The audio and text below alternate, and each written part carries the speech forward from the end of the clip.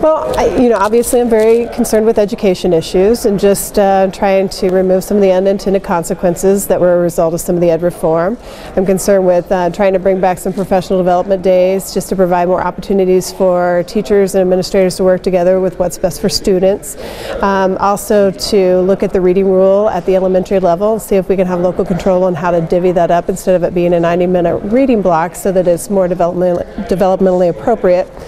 And also just to look at a study committee to look at the whole testing issue to see if it indeed is bringing about the results that we anticipated. Well, I just signed on with Representative Truitt to look at a human trafficking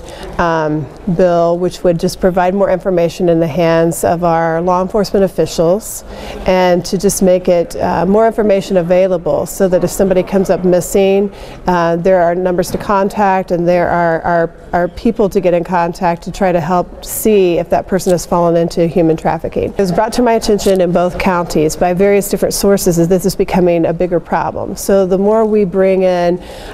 big groups like when we hosted the Super Bowl a few years ago, I remember that being on the radar as that would increase the human trafficking issue. And so that has steadily increased, and what I would like to do just as a mentor to young women, as a high school teacher, I would like to be able to provide an opportunity for those students to have a way out and to know that there's people out there that will help them even if they inadvertently get caught up in something like human trafficking. It's just very important to me. I knew I would like it, but I really love it. I love being able to meet new people and find out what they're passionate about, what issues really